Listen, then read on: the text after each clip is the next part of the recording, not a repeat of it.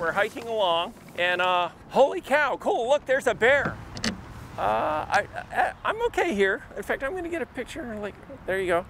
It's pretty far away from us, so some of the stuff I would do is I'd make sure our group is fairly close together. You're so much safer statistically if you have 4 or more people in a group. I would, at this point, you just grab the front of this safety guard and pull it back. I'm Dr. John Gookin.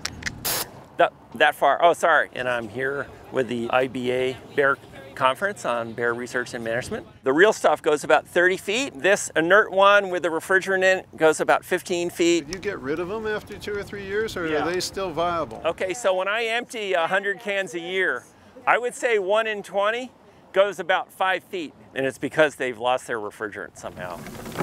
So you want it pretty handy so that you could quick draw it if you needed it. If you're downwind of the bear and there's a serious wind, you have a big problem, and you'd better somehow manipulate the situation so the bear has to come around, at least come across the wind to get to you. If I squirted right now and it was a calm day, it would put a cloud out with the real stuff that would almost hit the bear right now. Okay. Oh, I got it. Okay, and I would just do a blast like that. Okay, that's enough. Okay, that's enough. Okay. So the important things are that they rehearse the choreography of pulling the group together, so that the bear sees a group of people rather than a bunch of isolated people.